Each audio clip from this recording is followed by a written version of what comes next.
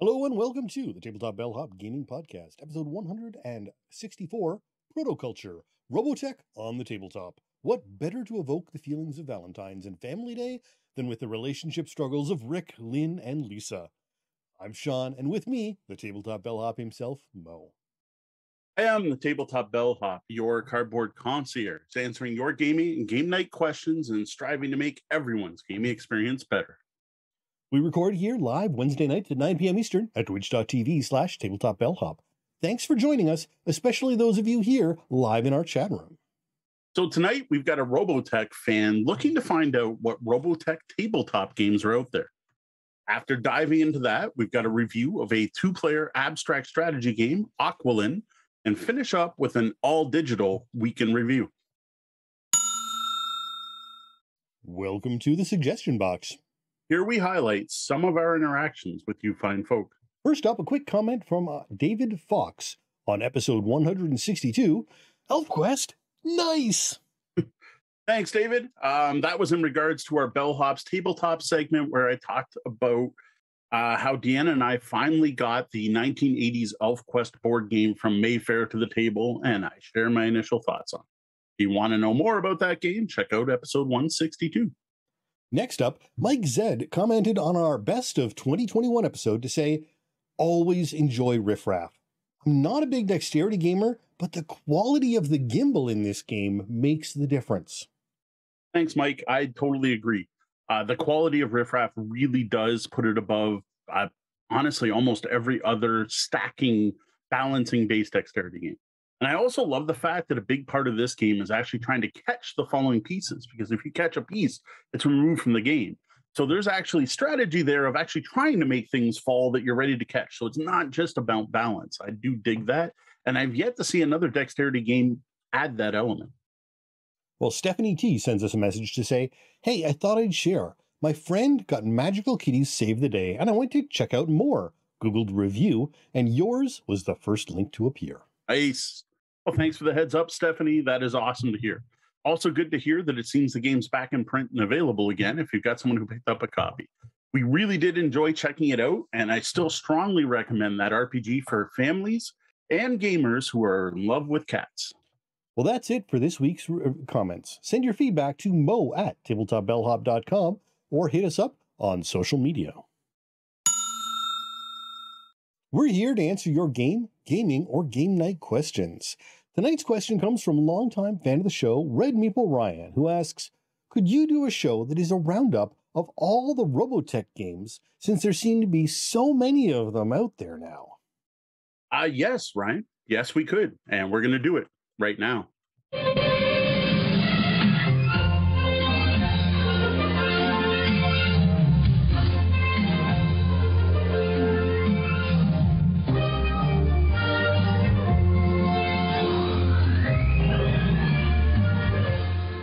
Well, it certainly sounds like we're doing one, so that must be the case.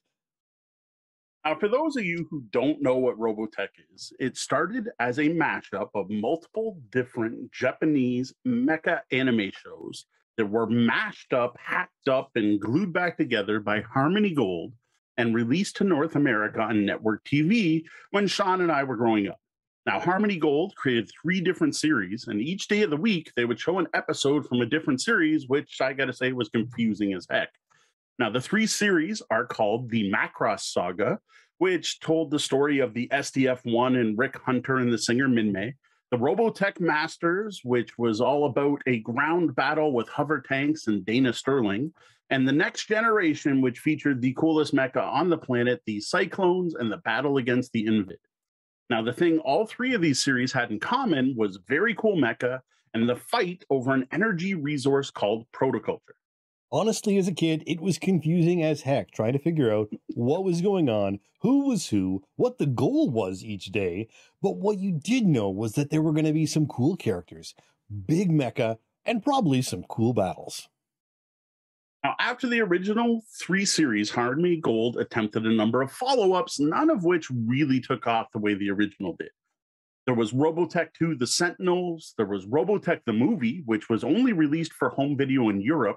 And if anyone's got a copy of that, I would love to see it, because I didn't even know that existed until doing research for this episode. There was Robotech The Shadow Chronicles, which was supposed to come out for the 20th anniversary, but got delayed a number of years due to legal issues, though you can now find it on DVD. Most recently, there was Robotech Love, Live, Alive, which came out in 2013. So that is actually the most recent Robotech animation you can find, which is actually a hack of the original OVA Genesis Climber Mospeda Love, Live, Alive. Now, Genesis Climber was the original Japanese series that the Next Generation was based on, the cool one with the cyclones and the invid. That's right. And if you didn't keep track of track of things, don't worry. There are many lawyers out there who have been tracking all sorts of things. Yes, due to the way Robotech property and the license was created, imported, and sold to toy, comic book, and game companies, there have been a large number of legal disputes over the years, none of which we're going to get into detail about here on this show. Now, if you are interested in learning more about the history of the cartoons and the legal battles, I strongly recommend checking out Toy Galaxy TV on YouTube, who have continued updating their Robotech tales with each new legal battle. You can check out the link below with their newest video on Robotech coming out just within the last 6 or 8 months. All right, let's get to the tabletop games, the actual stuff our listeners care about. So there have been quite a few, but not a lot of Robotech games released over the years, some more popular than others. Now, at this point, Robotech is in no way a dead license. New games and products continue to be released to this day. So what we're going to try to do tonight is give you a comprehensive list of the officially published Robotech games, listing them as close as I could in the order they were released. I will say for some of this, all I knew was what year, so I kind of had put them in whatever order I wanted. Now, this will be a mix of games that are still supported and games that are now long out of print, though most of the out-of-print games are still available for purchase on the secondary market and can be found in game stores as new old stock. Now, there may be something particularly out there in the non-North American market we didn't run into. Again, the legal battles around this series are manifold, so there are certainly obscure products out there. And I've got to say, we did not touch anything that is the original Japanese series. We are looking for the stuff that Harmony Gold packed up and rebuilt, not going back to the originals. So I'm going to start off with out-of-print games. We have probably the most well-known Robotech tabletop game, and that is the Robotech role-playing game from Palladium Games. This was originally published in 1986. Now, for years and years, Palladium had and strongly enforced the Robotech license. They had an exclusive deal with Harmony Gold to produce Robotech content, and that included more than just games. Now, Palladium worked with Harmony Gold to produce the Shadow Chronicles. So the first new series that came out was actually a joint venture between Palladium and Harmony Gold. They also worked with Harmony Gold to add to the existing canon of Robotech through their role-playing game and other products. Now, the role-playing game used Palladium's homebrew system, which was originally from the Palladium fantasy role-playing game, which itself has its roots in D&D. Stats are determined by 3d6, though there's some weird rules where if you roll high enough, you get to roll more and keep adding to it. Uses a d20 for most of your resolution, and it uses something called OCCs, occupational character classes, to replace your normal, fighter, thief, and there are tons of them, like possibly hundreds of OCCs over all the Palladium games. Now, this system is possibly best known for introducing the concept of MDC and SDC, which is a damage system to simulate the difference in scale between a personal combat and mecha battles, which is something obviously required for any Robotech style game because both scales happen so much in the series. For years, Palladium was the go-to source for Robotech gaming until they completely lost the license in 2018. It's due to that license ending most of the other games on this list even exist, and why you didn't really see Robotech games or new Robotech games before 2018. And yes, we could spend days talking about the problems of MDC versus SDC and so forth, but instead I like to let the system live undisturbed in history for those who love it, and the advances in Robotech canon it brought to us by painstakingly translating works never before published in English to create their game as authentically as anything could be. And I will admit, I am one of the fanboys that bought the books just to read them and look at the awesome artwork. So the first non-RPG Robotech product to come out was the Robotech CCG, or collectible card game, back in 2006. This was published by Hero Factory Games. This was a non-collectible two-player card game, which obviously was trying to cash in on the CCG craze at the time. Magic the Gathering being, of course, the most well-known and still most popular CCG out there. Now, there were 5 decks produced, including a multi-faction starter deck and then other ones you could buy to add to it. 250 cards in total were produced, with many expansions planned that never happened. Amusingly, if you go to their Board Game Geek page, it's still written as if they're coming because no one went in to update it once the game died. Now, the game was obviously based on Magic the Gathering, with the one big twist, because every CCG that came out at the time twisted it some way, was the ability to use your cards to attack other cards and not just attack your opponent. And along with that, they had an intercept defense ability, where some units could be used to defend others, which I gotta say is a good idea for a Robotech type game. They also had rules for transforming mecha. I couldn't find the details on this. I couldn't tell if it was like you play a card over another card or what changed when the mecha transformed, but there was a transforming mecha thing. This game does feature a ton of great looking Robotech art right from the series. This is set just in the Macross series, the original first series. Now, I know I tried this one back in the day, but was never impressed enough by it to keep deep diving it. If I can't remember if my dad bought a deck or one of my friends had it, or even if I bought it. If I bought it, I sold it off. So this one didn't catch my eye back in the day. So despite the name, despite actually being called Robotech, the CCG, there is nothing actually CCG collectible about this game. Unless, of course, you step forward in time to where the game has failed completely and you just want some neat cards with great art. Today, it's a collectible, but sadly not for its great gameplay.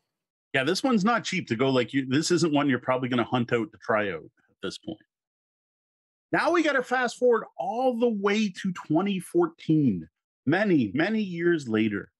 The next one that comes out, we're back to Palladium and what many consider the biggest Kickstarter debacle in gaming history so far. I will add that caveat with Robotech RPG Tactics. This entire thing was a disaster from the start, long before the Kickstarter mess happened, beginning with Palladium stealing the game from another designer, a designer I personally was working with at the time trying to promote their new Robotech game. But now is not the time for that story. Robotech RPG Tactics is a skirmish level miniature game based on the Palladium RPG system it's named after. It was designed to be played on its own or integrated with the role-playing game. Now, similar to games like X-Wing, there were a series of waves of new mecha scheduled to be produced, with many of them never seeing the light of day despite people paying for them.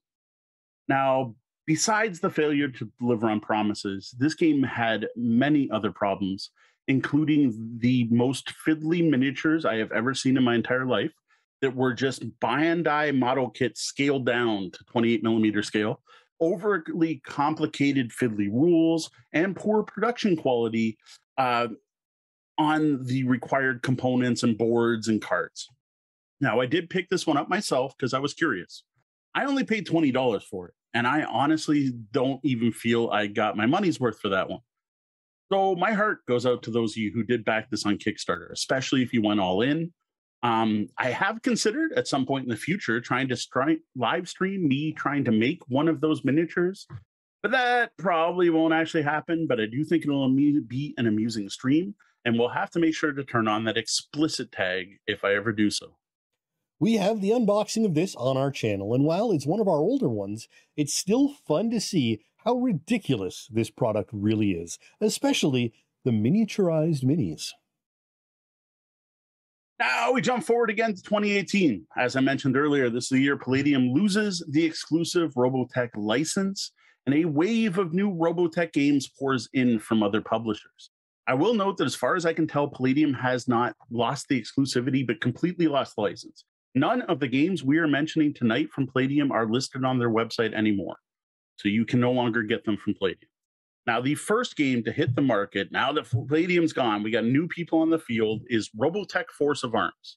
This is from Dave Killingsworth and Solar Flare Games. This is a quick-playing, two-player, math-based game where players are maneuvering a grid of ships, capital ships, while playing attacking cards, your fighters, at the ends of rows and columns. Once all cards are placed, the battle is resolved by adding up values on the cards and basically doing a bunch of math on the grid to see who either defends the ship in the cross section or who destroys the ship, depending on what you're trying to do.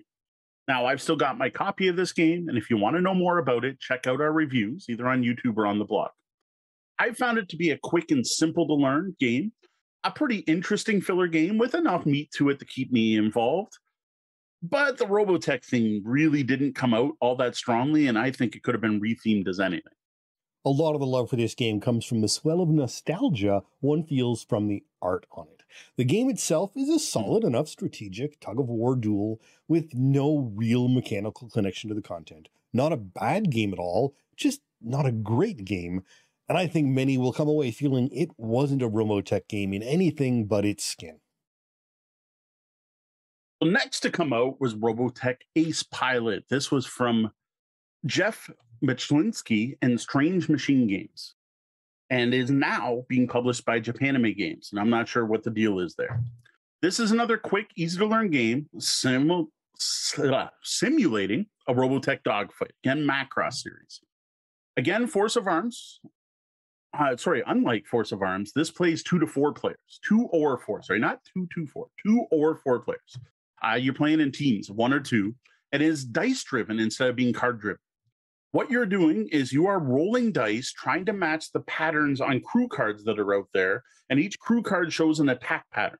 You're then going to apply that attack pattern to a set of tiles in a 3x3 grid, and this like little plastic holders. So there's stacks of tiles. And then based on your attack, you're going to remove those tiles, and that's who you've defeated. Each character has a different pattern, and that's where supposedly thematically different characters are better at different things. I got to demo this one at Origins. I thought it was a neat filler game, but it seemed too simple to me. Like there just wasn't enough going on. Like it reminded me of games like Roll For It with a bit more to it. And again, totally abstract. Like there wasn't really anything to tell me. Like why does Rick Hunter attack in an X pattern and Scott attacks in a T? Like it just wasn't a lot tying to Robotech theme here. Yeah, it's a dice chucking filler, super light, highly random. If you've shared your love of Robotech with your kids, I would actually say this might be a must-buy. Otherwise, weigh your options. The nostalgia will wear off. Now, released at the same time of Ace Pilot, or at least in the same month, because I was able to narrow it down, the biggest Robotech board game out there, even to date, was published. This is Robotech Attack on the STF-1. This one is also by Jeff Michlowski, who worked with Darius Hambleton. This was also published by Strange Machine Games, and again, picked up later by Japanime Games. This is Macross in a box. This features a full campaign mode with a series of battles occurring around a rather large 3D cardboard STF-1 you assemble. And yes, it can transform to a Battletech Battleoid mode. Features all your popular characters. You can get upgraded components for this one, including standees for the characters. There's even deluxe dice. This one is big with lots of components and a price point to match. Now, while I didn't actually get to play this game, I did get a description of play from one of the designers, and I'm not sure which it was, and a short kind of demo of part of a game when I was at Origins the year this came out. So this is basically a tower defense game with various different scenarios you play through. Like in one scenario, different ships will be here, and in another scenario, everyone's on the ship. And in the next one, some of the people are already out in their Veritex, and so on. There's also like trying to travel through a minefield. The gameplay in this reminded me a lot of Star Trek Panic, though the designer does claim it wasn't an influence. To me, this is a significant step above the Panic games. Like you've got that whole round radar like around your ship and things moving in, but that's about it.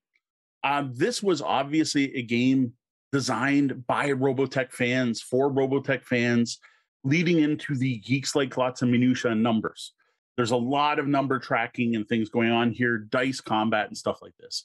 And to be honest, this one's on my wish list. I would love to try this game out. This looks like it could be really solid and do a great job of capturing that actual Robotech Macross era feel of you're out in space trying to get home. And fighting through waves of enemies and all the stuff that made Macross great. I will say that going through reviews and discussions on this game, if you're a Robotech fan, you'll love it. But if you're not, you might want to just walk away.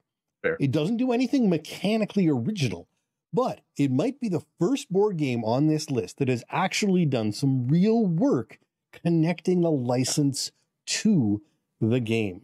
I agree. And just to point out that Strange Machine Games does still list all of these games on their website, but only to point you to Japanime Games to sell them. So apparently they have the design license, but probably determined that Japanime Games was a better source as a publisher. Yeah. Well, I think that's it. I think Strange Machine Games was an indie gaming company who got the role-playing game license and published the games themselves. They've now been picked up by Japanime Games, signing some form of license there for Japanime Games to publish and distribute, which is a pretty common thing. Like that's not that's pretty common in this industry, and honestly, good on Strange Machine Games for pulling that off. All right, moving up to 2019. We've got a number of new Robotech games, and for whatever reason, the people who entered the data on Board Game Geek and trying to dig around, and there's Kickstarters, there's kind of a mess here. I wasn't able to pinpoint the exact release date, so I'm just going to list them in a random order, starting with Robotech Crisis Point. Now, this is the second one from Killingsworth and Solar Flare. If you notice, we're going to mention two companies repeatedly here tonight, which is this is very similar to Force of Arms, but everything is bigger, including the physical box. This moves on to the second Robotech series. So the first game that isn't Macross, this is based on the Robotech Masters series. And actually, this is the only game that so far has been published in the Robotech Masters timeline, which I thought was interesting. I will admit, as a kid, that was my least favorite. So maybe it's everyone else's too. Now, this game, like Force of Arms, features two players battling with units over a grid, except this time the grid is huge. And you're filling the grid as you play, as well as playing your units on the outside. So you're putting in established stuff in the middle, as well as playing stuff on the outside. And of course, being a card game, there's lots of exceptions, moving things around. It's still, though, the end result is basically the same. You're going to end up at the end with the board filled, and you're going to start adding up your rows and columns to see what happens. Now, we played and reviewed this one, and I found it to be much more enjoyable than Force of Arms. There's just more going on. There's more depth. There's more player agency and less randomness. The only issue, though, is that yet again, this is just an abstract math game, right? It reminds me of something published by Rainier Knizia, and it still isn't very Robotech feeling. And again, for more info, check out our reviews. Yeah, unfortunately, the game also has some ambiguities, some rulebook problems, and other issues that suggest a lack of proper testing. Now, while it's a noticeable step up from its little brother, Force of Arms, it's still a painted-on theme. And when combined with some of the problems, it makes it a hard sell. It is notable that most of the forum posts for this game are clarifications from the designer. And what's also actually really interesting is Solar Flare Games does not list any of their Robotech games under their games tab on their own website. Oh, maybe they've now lost. They talk about like their blog posts are there, but under the games tab, there are no. So that would have to be a recent change, because when we reviewed them, it was from Solar Flare. Actually, it was Dave Killingsworth reached out personally. Yeah, absolutely. So they definitely did when we reviewed the games, and that was in 2019, I think. So, all right, next we have Robotech Brace for Impact. This one comes from a totally new source, Nick Ferris, who worked with Escape Velocity Games and, of course, Strange Machine Games. Again, I think Strange Machine here just had the license, and Nick took that license, did their own thing. Now, this one's a total outlier. I had no clue this game even existed until doing research for this episode, and you're probably hearing about it for the first time I did. But what we have here is a cooperative party game, a Robotech cooperative party game for up to 15 players that plays in only 10 minutes. And that 10 minutes is real time on a timer. So you're definitely limited to 10 minutes. This is again set in the Macross era, where players are trying to repair the SDF-1, right? It's under attack. It's under assault. Your ship's all destroyed. You need to fix it and also fight off the Zentradi. You're going to do this by playing cards from your hands, using a mechanic that to me sounds like Happy Salmon, because you have to match the card you're playing with another player at the table, and you both put them down, and you manage to do the repair of the attack. Interesting concept. This isn't one I've gotten to try myself, and I gotta say, I I don't know, a 10-minute Robotech party game. The only thing that is interesting really there to me is the fact it's Robotech. Though I kind of like Robotech and party game. I don't know what's more disconnected from the license, the abstract math games or the party games. Interesting concept though, and all the power to them. So the people who have played it though, and I am suspecting that they are all Robotech fans, have loved it. Nice. Apparently there is even a soundtrack that was used at cons that people are desperately trying to get released. Because those who have used it at the con felt it just really boosted the experience and gave you those feels even more. So if you love that fast-paced, crazy co-op style and Robotech, this one might actually be for you. And I got to admit, if you showed up and said, do you want to play Happy Salmon or Robotech, I'd probably pick Robotech. All right, our final 2019 board game comes from Strange Machines. So we're looking at Jeff Machinsky and Quinn Washburn. This is Robotech Cyclone Run. Now, similar to how Crisis Point was an advanced version of Force of Arms, Cyclone Run is a similar follow-up to Ace Pilot with more depth. This is the first game that was published in the next generation era of Robotech, which is my favorite era. Now, similar to Ace Pilot, players are rolling dice to activate heroes in order to defeat Invid found on a 3x3 grid in a nice plastic thing stacked up with tiles. Now, I haven't gotten to try this one myself. I am intrigued because Ace Pilot was neat and I felt it was too light. So if this is able to add any more depth, I would probably enjoy it even more. Plus, it's set in, to my opinion, the better series. So I'm curious to try this one out, but I haven't tried it myself. So I don't have much to offer on this one. Discussion on it is very scarce, but I question just how much depth this dice chucker actually offers. All right. I noted that Cyclone, why did I put Cyclone? Cyclone Run was our last board game of 2019. I use that wording because 2019 also saw the release of 2 Robotech RPG products. Now, the first is Robotech, a Macross Saga role-playing game, which was designed by Jason Lang and Jonathan M. Thompson, released by Battlefield Press after a very successful Kickstarter. Now, this isn't a full-fledged RPG with all the rules in the book, but rather a licensed setting book for Savage Worlds. So you're going to need a copy of the Savage Worlds Adventure Edition to be able to use this. Now, I got to say, when I think RPGs and I think Robotech and what two would mesh well together, I got to say, I think Savage Worlds is a good choice, especially for the high-octane combats of the Robotech series, and honestly, a better fit than the old Palladium system. That said, I haven't actually played this or read this to know how well it works at the table. There aren't too many settings that Savage Worlds can't seem to handle these days. It gets a lot of well-deserved love for its flexibility. So next we have Robotech the Macross Saga role-playing game. No, this isn't what I just said. The last one was a Macross Saga role-playing game. This is the Macross Saga role-playing game. Unfortunately, yet again, we have multiple companies trying to compete to be the real Robotech game. Now, the Macross Saga role-playing game seems to me to be more of a follow-up of the old Palladium system with some significant mechanical changes. Now, it's by Brian Young and Jeff Machinsky, name I'm going to keep saying all night, multiple times. It is published under Strange Machine Games name. Now, it uses a proprietary Advantage 6 system. Now, this is a skill-heavy system that is much more reliant on skills than stats, than statistics. And based on the reviews I was able to find on this, reviewers are finding it a little hard to grok, a little hard to grasp and figure out with lots of questions. And many people are saying that it's actually much more complicated and crunchier than the old Palladium system. That said, lots of people do seem to be enjoying the artwork, the background information, and getting new Robotech content out there for the first time in many years. See, and it's interesting because you and I were very obviously reading very different review sites.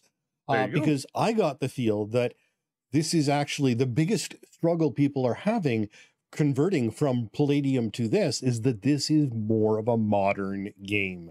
It is more of a narrative game. And a lot of the crunchier fans are not dealing well with the shift from crunch to narrative. Now, I don't think it's a full-on PBTA style narrative, but it is moving in that direction, which I think has led to some discomfort in there. Sure, yeah. I am assuming that, okay, people have been calling it crunchy and hard to learn and difficult and they can't grasp it. Also does sound a lot like how I felt with Fate when I first read it. So it is possible that someone who's used to rolling 27 D20s and then 36 D6s to hit with their missiles could find something like defining an aspect and using a plot point complicated. Absolutely. And I mean, the lack of distinct, my skill is 3. Yes, that's something that crunchy people know and understand. And to say you have a skill and you're going to roll and ask questions afterwards is a tough. Yeah, it's a paradigm. Yeah. So honestly, I feel though for the real serious Robotech fans who are RPGers, this one might actually be a must buy. They have been developing Southern Cross and invasion material for the game.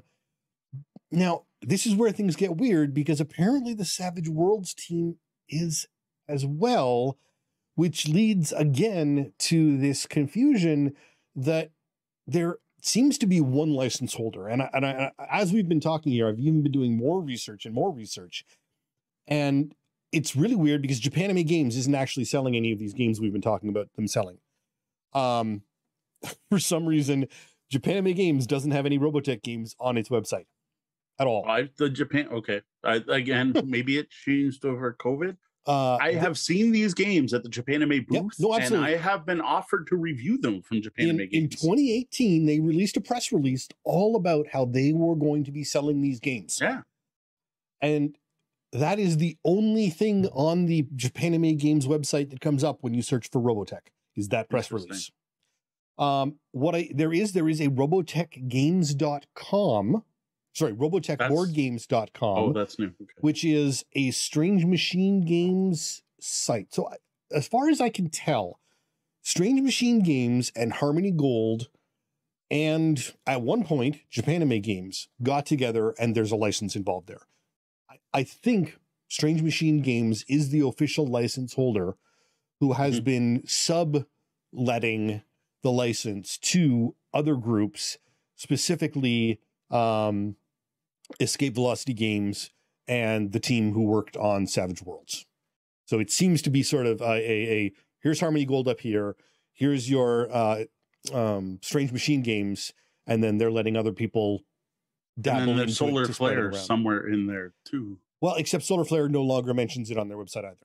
Yeah, so I'm looking at a copy of Robotech Attack from the SDF-1, which has an MSRP of $79.95. Remember, I mentioned it was expensive. I've got the SKU here. It says publisher Japanime Games.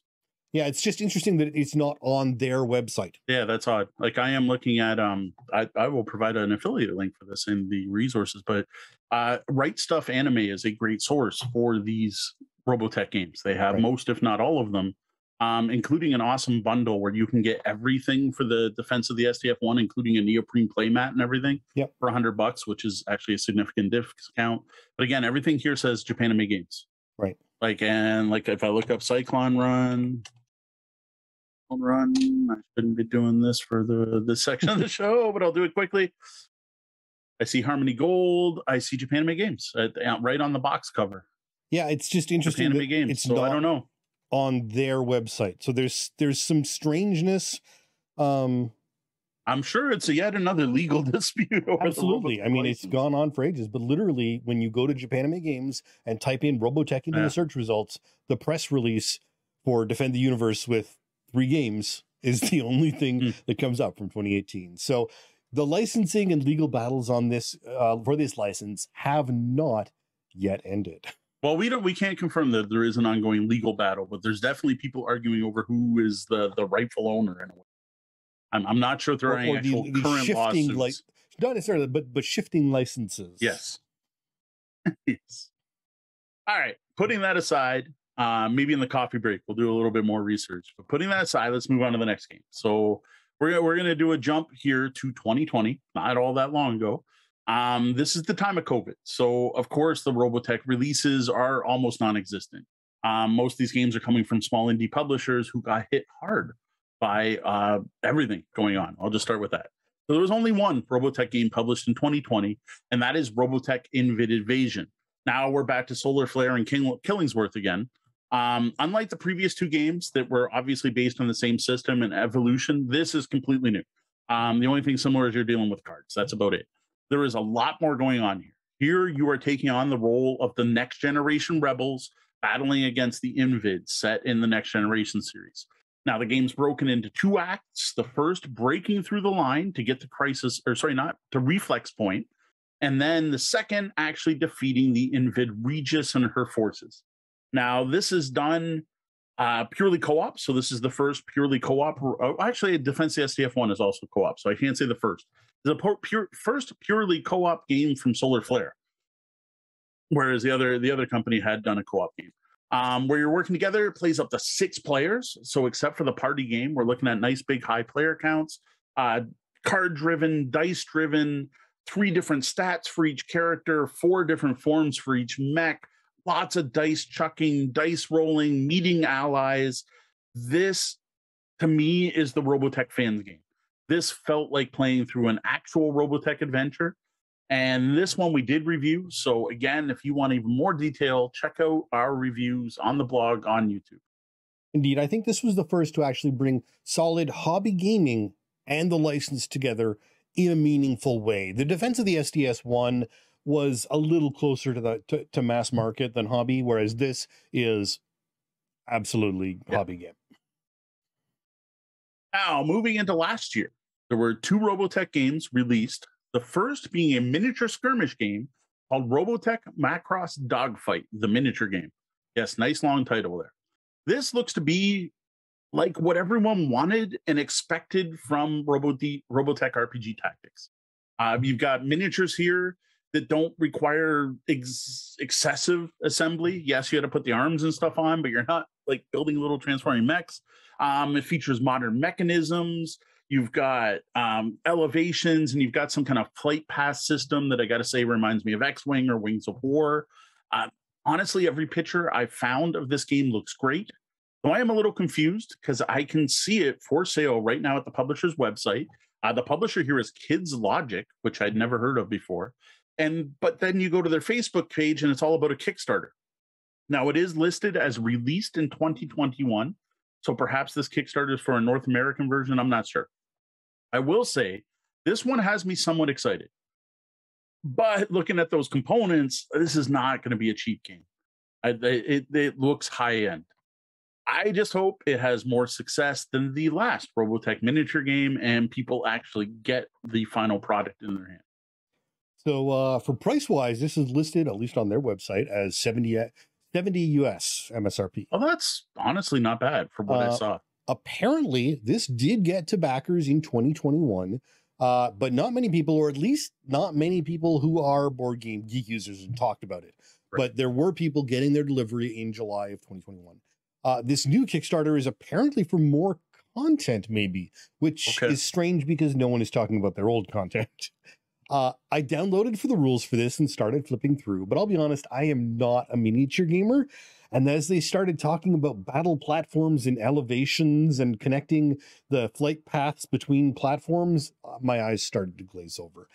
Fair enough. They do appear to have some neat stuff there. And as a collectibles company, I expect solid quality from their minis. Yeah, all the pictures of the minis I saw were like that. Those are the Robotech miniatures I want. That's what I want to see. Yep. Now, our final game tonight is Robotech Reconstruction. This is back to the Macross era again. Everyone loves Macross Robotech.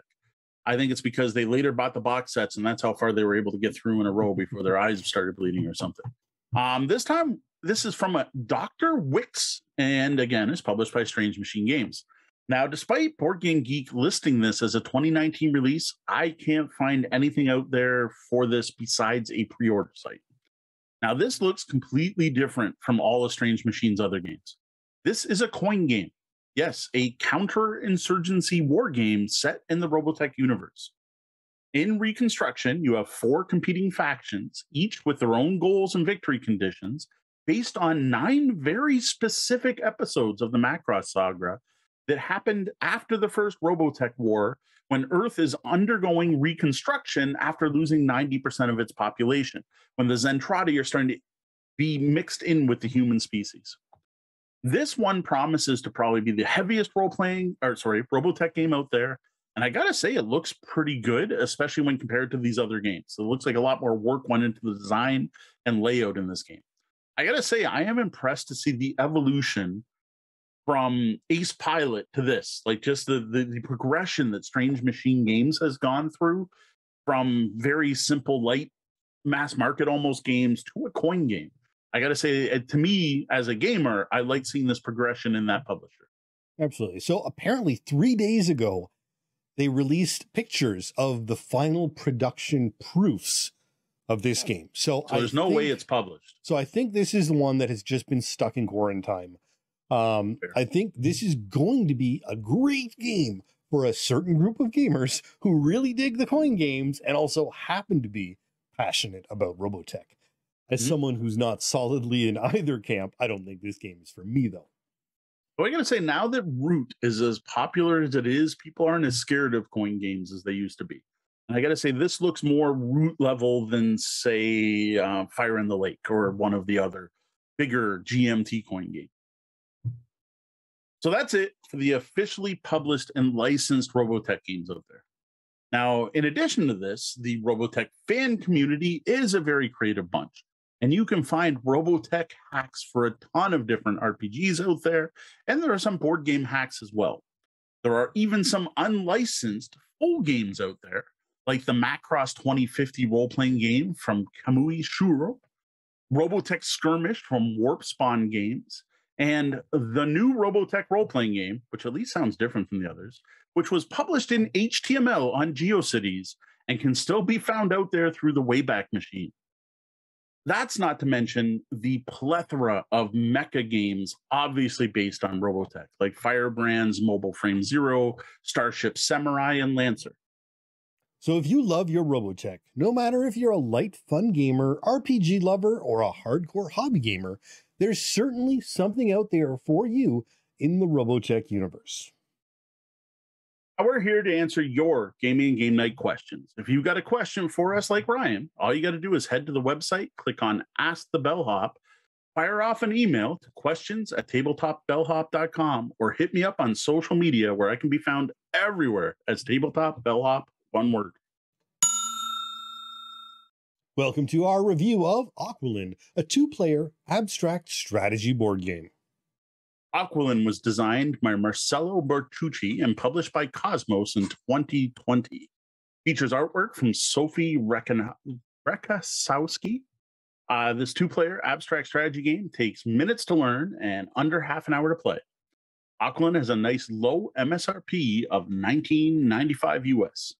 Now, it's also worth noting that Aqualin was nominated for the 2020 Golden Geek Best 2-Player Game Award.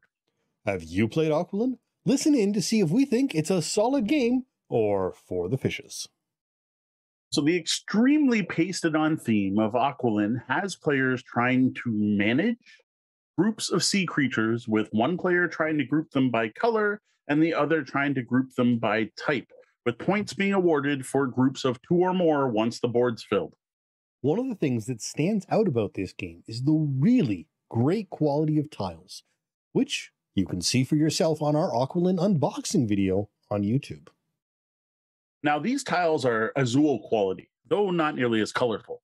They all come in the same color, blue, featuring 1 of 6 animals and 1 of 6 colors on each of the tiles with an equal representation of each. The game also comes with a board that's honestly nothing more than a 6x6 grid to place your tiles on, and very clear and succinct rulebook. Simple enough. Well, now that we know, we'll have an idea about what you get, how about you tell us how to play Aqualin? So Aqualin's very simple to learn. I'll teach you the entire game here in probably under a minute. One player plays species, the other player plays colors. You mix up all the tiles face down, then flip 6 face up. Starting player picks a tile and places it somewhere on the 6x6 grid board, then reveals a new piece. Going forward, each turn, players have the option to move one tile that's on the board orthogonally in a straight line until it hits another piece or the edge. They then place a new tile from the face-up ones onto the board and reveal a new tile. This continues until the board's full, at which point you add up the points. Each player scores points for each group of orthogonally adjacent tiles in their type. Again, species or color. With 2 tiles being worth 1, 3 tiles being worth 3, 4, 5, 5, 10. And if someone managed to get all 6 matching tiles to touch, they get a big 15 points. That's it. That's honestly all there is to it. Nice and easy to learn. So what did you think of this tile laying game? So Aqualin's one of those easy to learn but difficult to master abstract strategy games. The rules are dead simple, but it's not until you actually start playing and specifically start sliding pieces around that you realize how much depth there really is here. In that way, Aqualin has a very chess-like feel, where players will be trying to plan multiple turns ahead while playing the game. Though, be warned that because, as well as moving pieces, your opponent can pick and place a tile that you planned on placing. As a result, too much planning will result in wasted effort when they place the tile that you wanted somewhere completely different. So remember, there are only 6 tiles face up for you to pick from. So it's not necessarily the chance that they're going to steal that one pink fish you wanted. And so far in all the plays I've been part of, this has never been a problem of anyone picking the tile I wanted to place, but rather placing tiles where I don't want them to be because they block things, or more frequently moving a piece I don't want them to move that was already on the board. Over multiple plays, though, I have learned that my long-term plans were often broken very early in the chain, like 1 or 2 turns in, and I've had to adapt my play. Now, in this way, Aqualin ends up being more of a tactical and a reactionary game than a strategic one. Now, I wouldn't specifically say this is a bad thing, but it helps if you know this going in. I personally would have preferred a bit more strategy, though I don't see how they could have changed it to allow for that. So I think this game benefits from those who are able to think and, more importantly, rethink strategy on the fly, as opposed to those who plan far enough with move trees, the whole chess thing. Exactly. Now, physically, the game's top-notch. I really dig the look and feel of the tiles, and I love how small and portable the game is overall. Now, Deanna and I are always looking for games we can bring with us to play at places like coffee shops and brew pubs, and Aqualin is going to be perfect for that. The only real problem as far as portability is concerned is the board, the 6x6 grid, and we've been considering getting some type of other version to use, like a neoprene mat maybe, or a mouse pad with a 6x6 grid on it. And then we can use this for this game, but also the Duke, which is another 2-player tile laying game we love that also uses a 6x6 grid.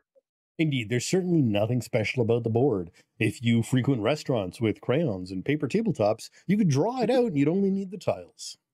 Krabby Joe's for Aqualin at 6 p.m. tonight. Now, a surprise to me with this game was actually how much my oldest daughter enjoys it. Perhaps because she was, up until yesterday, completely undefeated. Since getting the game, it's become a favorite for Deanna and Gwen to play together. They both enjoy it significantly more than I do. And it's not that I don't enjoy it myself. It's just that they're loving it more than me. For me, it kind of sits below Onitama, the Duke, and Patchwork on my 2-player game ladder. And honestly, 3 down is not a bad place to be. Yeah, I think I would probably put it above Patchwork, but it's not quite at Duke level for me. Totally fair. Now, one complaint I do have, and it's a minor one, is the choice of iconography and the theme. Like, really, the theme makes no sense. Like, I don't quite understand how the theme even applies. And, well, in the middle of a game, it's not easy to see at a glance what's what. And I honestly think the gameplay of Aqualin could have been improved if they used geometric shapes instead. And what keeps coming to mind, and I honestly think there might be 6 shapes and 6 colors in it, is Quirkle, as opposed to these kind of artistic angular fish and crabs that we have. Yeah, this one is an interesting thing, and I read there's a lot of discussion about this. A lot of owners complain about the subtlety of the graphics and that bright lighting helps with the play. I actually think that this was a deliberate aspect of the game. The game makes you think about color and shape in a specific way that would have been reduced if you made it just more obvious. You get into that, you look at the word red, but it's it's written in green, and you have to say the Yeah. color of it. And there's a little bit of that brain work that's going on in this game. I think that was deliberately implemented by the designers. I could see that. So overall, our family's really been enjoying Aqualin since we got it. It's a solid addition to our stable of 2-player games. Great looking, quick to learn, and has that difficult to master thing going on, which honestly is a magic combo for any good abstract game. Got the bonus of being small and portable that will make it perfect for gaming at pubs and cafes, as well as breaking out at home. If you're a fan of 2-player abstract strategy games, I don't think you're going to go wrong picking up a copy of Aqualin. Now, if you're looking for a thinky filler that's great for 2 players and simple to teach new players, this would also be a good choice. If what you love about abstract games, though, is the long-term planning, involving looking 3, 4, 5, and 6 turns ahead, you may find Aqualin frustrating as the board state changes so frequently. You may just love it, though. So here, I think I leave this one up to you. Maybe seek out a copy to try or play before you can buy. Now, if you are looking for a very cool thematic underwater game where you're controlling hordes of fish, this isn't it. This is purely abstract. One of the most pasted on themes I've ever seen. Like, I get schools of similar animals gathering, at least one player, but like animals of the same color gathering together, that's too much of a stretch for me. As noted above, I actually think I might have liked the game more if it just used geometric shapes and just went, look, we're an abstract, deal with it. Finally, if you're not a fan of abstract strategy games, chess-like 2-player games where you're trying to outmaneuver your opponent, I don't think Aqualin's going to win you over. Though, with the really flat and short learning curve, if you get a chance, try the game out. Maybe it'll win you over and you'll be surprised. Well, that's it for our review of Aqualin from Cosmos. When you have time, I invite you to also check out the written review over at tabletopbellhop.com. And now the Bellhops Tabletop, where we look back at the games we played since last episode. So with both of us being rather busy this last week, neither of us had a chance to play an actual physical sit-down game this week. So what I think we're going to do, so we don't just skip over the whole segment this week, is take a look at the games we've been currently playing online on Board Game Arena, which I'm going to start with Lost Ruins of Arnak. Now, we have 2 concurrent games of Arnak going, one with 3 players, one with 4, and I got to say, when the 3-player ends, I think I'm not going to start a new one. Just wait for the 4th one to send. And the reason for this being, it's hard enough to remember what your long-term plans are in that game or what you got those resources for last time, that I think playing online, having 2 games at once, like, it's bad enough with 1 game. With 2, it's just like, wait, what the heck was I doing? Overall, though, I still say this is a fantastic implementation of the physical game. When played real time, which we got in not a full game, but at least a bunch of turns in a row, it really speeds up the game compared to playing physically. I honestly don't think there's anything really missing that the physical game provides, other than the fact that it's just more fun to play with people in person. So I got to say those components are really nice. The tactile quality of especially like the arrowheads and the tablets does add a bit to the game. Though I do say, I personally missed the teach from an in-person game. Fair enough. So first up, I got Haggis. I have had a 3-player game of Haggis going on repeat since I started on Board Game Arena. So like 3 years, maybe longer now.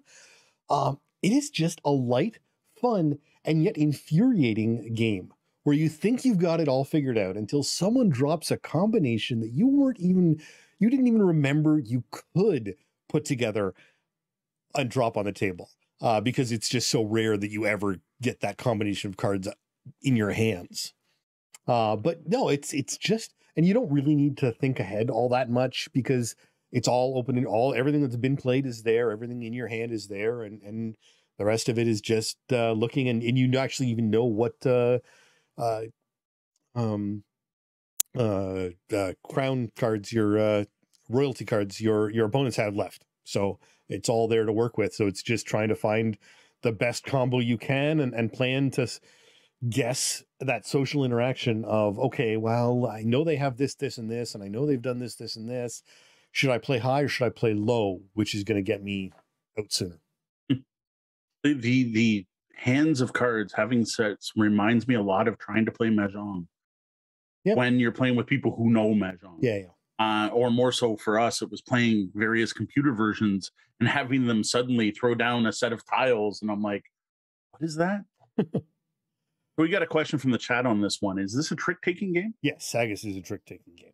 So it's how do you end up with combos with the trick-taking game? Well, it's you're so you can start off like, it all depends on what you play. So you can play like a single card, by number, or you can play doubles or triples, but you can also play runs or doubles and triple runs, or there's also a specific set of 3, 5, 7, and 9 if they're all different colors or all the same color. That acts as a sort of stop everything end of the thing. Or you can use the royalty as either a fill-in card, or on their own two or more of them as a sort of stop everything.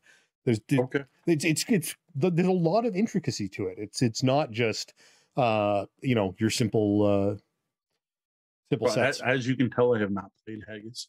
Sounds more like a ladder game than a trick taking, where you're trying to play multiple cards and trying to vacate your hand. Yeah, so it goes around until everyone is passed twice, like everyone is passed. Interesting. So I'll have to look into that one a bit more. Yeah, the three of us should play sometime. Next, I've got Zolkin, which I can't believe we're still playing, because I don't think everyone playing the game has even figured out quite how to play yet. Close. Which I find very amusing. Who are you in negative right now? I don't even know how you get in negative. If you have to beg, if you don't have enough corn or you can't feed your people, you go into negative points. Plus, if you get bumped down on the god tracks instead of up, you can get negative points. This one I'm not a huge fan of online. It works, but I am good at Zolkin and I love the physical game, and I keep making mistakes. And I have never had to beg or get negative points. And it's happening here. And I'm I don't even know what I did last turn that I now have negatives.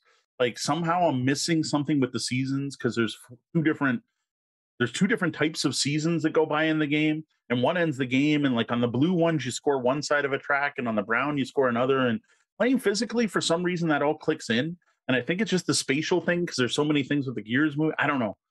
There's something that I played terrible on there.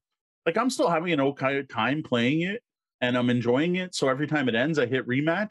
And surprisingly, the other players, especially some that are doing pretty badly, keep jumping back in. So it's still going. But I'm kind of why is this one? Why are we still playing this one? I guess everyone must be having fun. Maybe we should invite you to a different game and he'll have a better time. I get very amused by his chat messages, like starve you all. It's pretty fun.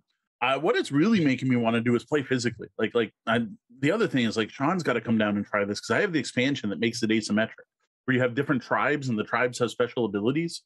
Plus there's a whole nother god track added to it. And I'm I've only actually played the expansion once, and I remember thinking this actually made it better. And I always like Zolkin. To me, Zolkin is still my favorite of the T games from boards and cards.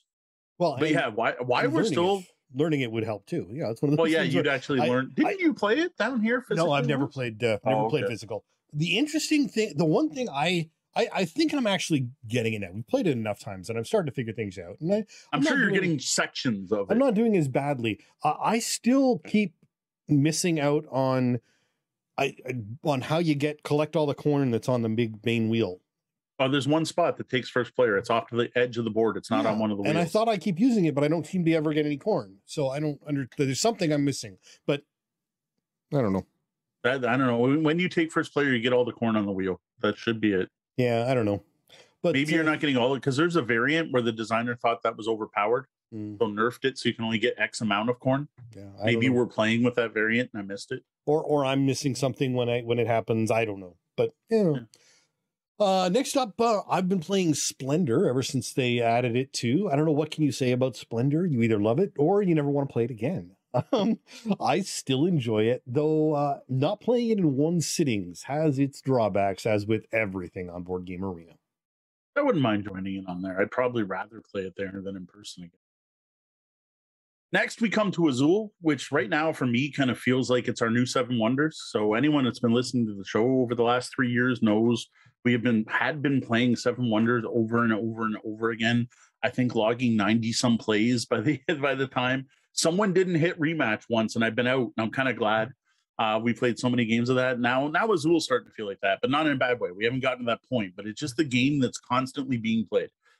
We take turns often in short bursts with like 3 or 4 in a row and then finish up a game, or it goes weeks before we take turns. Azul on BGA is perfect. Like I honestly, it's not a social game normally. Like there's no real bluffing or social interaction needed to play Azul. So it being purely abstract on Board Game Arena, like I don't feel I'm missing out anything. Like this isn't making me go, oh, we need to play together in person so get the real experience. No, I feel I'm getting it perfectly with BGA. And I wrote this yesterday before I won our game. So that's not impacting this, because I was going to add, and it'd be nice if I won sometime, but I finally won a game last night. Yeah, no, you guys finally started paying attention to me, and have been dealing out punishment to me for winning the first couple of games, and it definitely took its toll. So I do like the implementation, and I love the fact that I don't have to score. I hated scoring Azul. I just hated it. And I felt like, along with possibly bumping your score marker and forgetting. I feel like I was always scoring wrong in Azul. I just always felt that way. So it's nice to do that. It would actually be interesting to see if the other Azuls come to BGA, to see if we like them better without, that way. What I want to know is, can we flip the board to the other side? I don't know. Like that's base game rules from the original. It'd be interesting to play the other side, because we have now played enough games that I'm like, I wouldn't mind a little bit of variation, or throw in the wild card tiles. Like if you can do any of that, I'll have to look at it. I'm usually the one hitting rematch. So there's got to be a way. Deanna's talking about how to see how many tiles are still left in the bag. I wonder if there is a way to see that anywhere. I'm gonna have to look at that next time we play, because it's not something I know. I am not paying enough attention to that. Knowing, what colors are not possibly even in there to come out for next round is kind of important.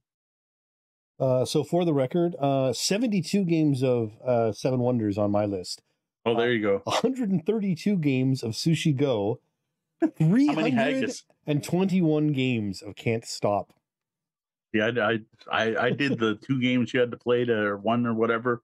2 games I had to play. I think I did 2 because I made a Golden Blight account, and then I made a Tabletop Bellhops would be branded account. Right. So I played Can't Stop twice. Alrighty. So next up, I've got Deus, which I'm actually starting to understand. Turns out I should have scrolled down more during my first play, and I might have understood it better. But ever since you told me it was an engine builder, which I literally played an entire game. Yeah, I don't know how you could play that not knowing you were building up a card tableau that's because the card tableau was down. You had to scroll down. Yeah. Things make way more sense. Feels like a totally different game. See, you played that so much more recently than I am. I'm like, that's one, if you come down, you can teach me to play, because I haven't gotten it off my shelf in years. And it's one of those games I want to play once more and either keep it or not.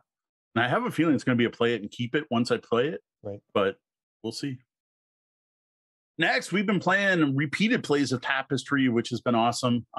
Big thing I've noticed, though, is a lot of people, when this came out, complained about the factions being all over the place, totally unbalanced.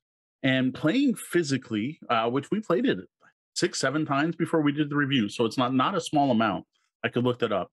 But I was like, yeah, but they fixed it, right? Like they put out this PDF, and my copy of the game was new enough. It had the most recent balance sheet, and it seemed good enough to me. But what I'm seeing now, it's not that some factions are better than others overall. That's being fixed. The problem is some factions are way better or way worse depending on what other factions are in play. And honestly, I don't see how you could fix that without, like, a Board Game Arena could probably do something to fix it. But like for the physical copy with here's a sheet of exceptions, I don't even know how you fix that. Yeah, I mean, honestly, you'd have to do the random draw, and if X comes up, discard Y. Yeah, like these 2 factions shouldn't be played together. Yeah, like that one I got with D, and it was like, oh, this looks interesting. And then D started the game, and I'm like, oh, I can't. This faction is completely and utterly useless now. I don't care. So Sean had a faction where you got a bonus for being ahead on the tracks, whereas Deanna got a faction that started her at level 2 on all the tracks. Level 3 even, I think. I don't think it was level 2. No, it was level 2. It was level 2, okay. But yeah, it was just like, it just completely crushed my hopes, basically. Yeah, you're like, my faction is useless. Yeah. But even other factions, like even in our game right now, I'm playing the military faction, she's playing the isolationist. I can't ever attack her because she always plays 2 cubes.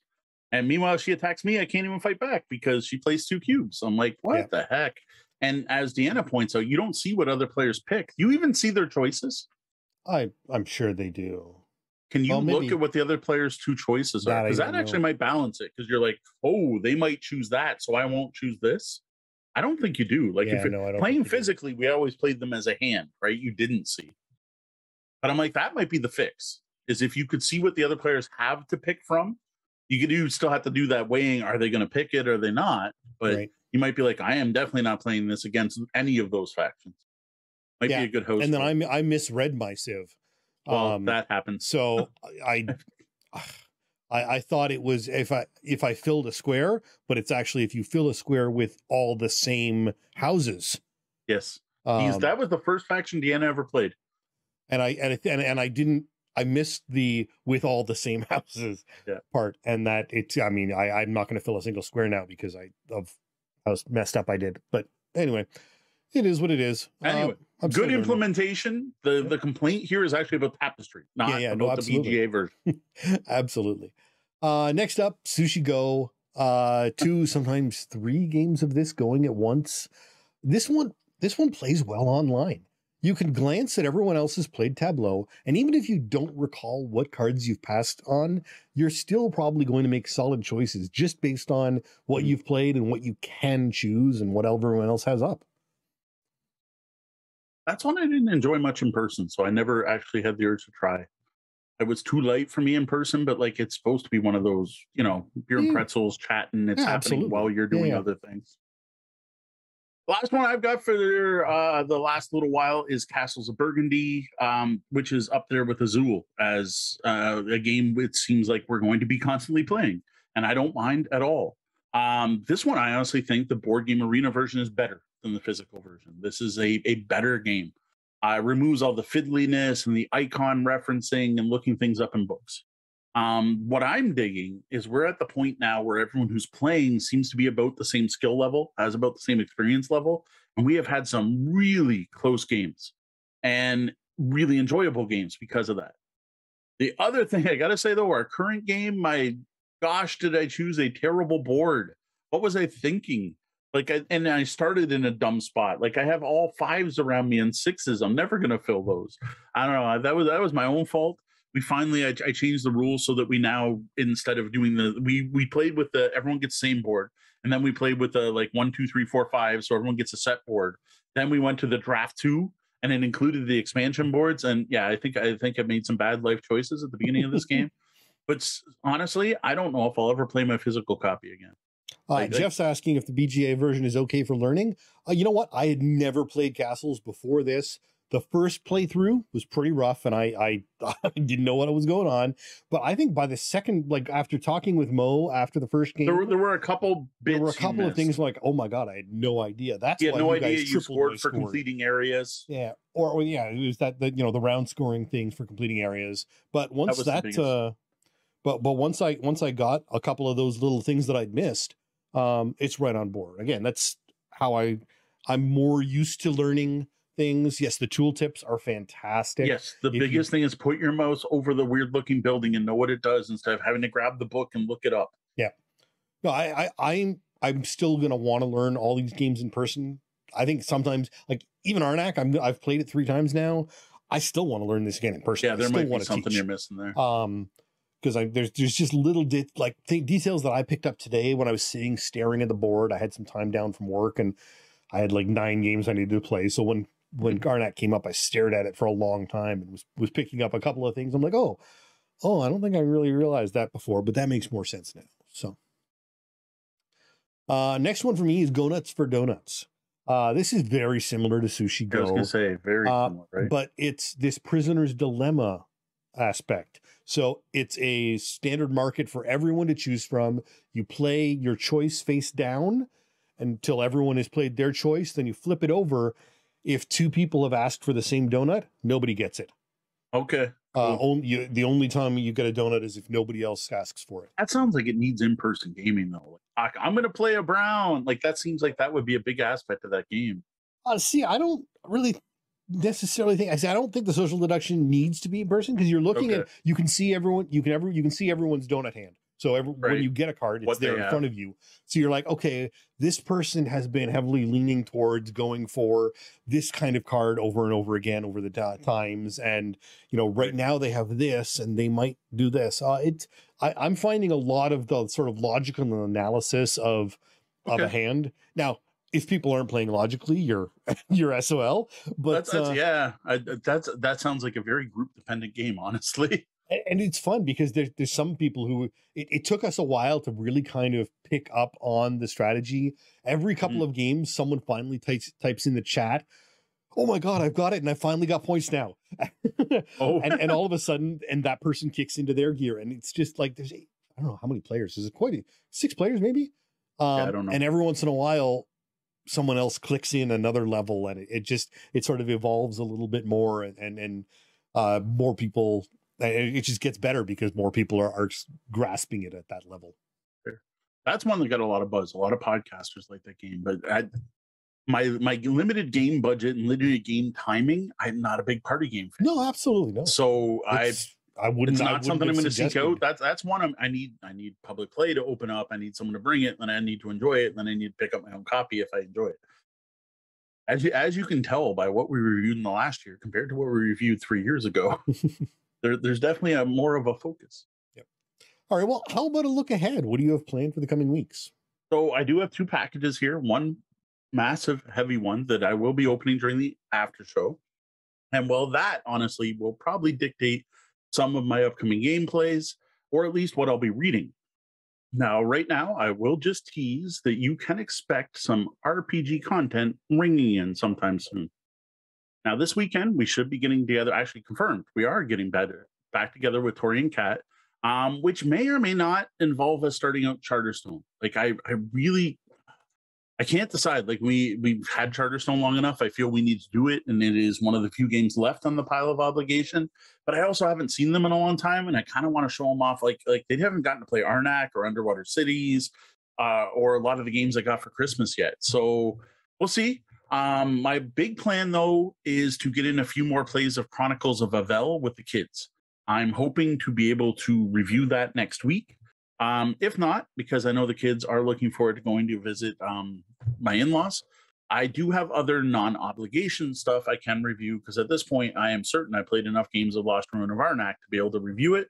The only thing I need to do is try that snake board at least once, because it does sound like it may fix some issues I have with the game. So that might happen this weekend too. So Tori and Kat, we'll see. What's in the box does mean we may be doing some unboxing videos. So head over to YouTube, click the surprise button, ding the bell, get notified when. Oh no, that's on Twitch. Sorry, Twitch. I record that right here on Twitch. Same thing. Hit subscribe, ding the bell, follow. Sorry, follow. There's no subscribe. You can subscribe. I like that better. Do the thing so you get notified when I go live, and I'll tweet about it too. So even if you don't do the thing, but I like it better when you do the thing. Now, a quick shout out and thank you to some of our VIP guests, our Patreon backers. We greatly appreciate their support. David Miller Jr. Thanks, David. No, I probably should really edit this so that we just call you Dave or Math Guy Dave or Bike Guy Dave. It seems kind of weird that I still have this formal, but that was the name you signed up as. That's still in the notes from that first week. Brian Kurtz. Thanks, Brian. Jeff Seuss, who happens to be in the chat. That wasn't planned. And Sheila, too. Thank you both. Kevin Reno. Thanks, Tech. Having fun at work, I'm guessing, tonight, or having to get up early. Yep. Timothy Smith. Thank you, Timothy. Well, that was the double bell. That means my shift's coming to an end, and we get to the part of the show notes where every week I think we got to change that for next week, and we don't. Though the doors to the lobby are closed, you can always find us all over the web as Tabletop Bellhop, one word. You can visit our website at tabletopbellhop.com, find our podcast on your podcaster of choice. You might find yours yours too. And sign up for our newsletter at newsletter.tabletopbellhop.com for weekly updates. As always, links down below. If you sign up for the newsletter, you do have to verify. That is Canadian law now that we have to follow. You have to get an email from us and click the link in the email to actually sign up. So please do so. In our last burst of subscribers, less than 50% verified. So I think that's not people trying to get away with anything, because it's not like we have a giveaway going on or anything. I think it's people who legitimately want our newsletter but aren't realizing that there is unfortunately a verification process that we cannot skip. Now, if you do like the content we're providing, you can get more. All you got to do is go to patreon.com/tabletopbellhop, donate a little bit of your money, cost of a cup of coffee, as I like to say, to help us keep creating content. And I'll be sure to give you some cool bonuses like additional audio and show notes and other cool stuff. Access to our Discord.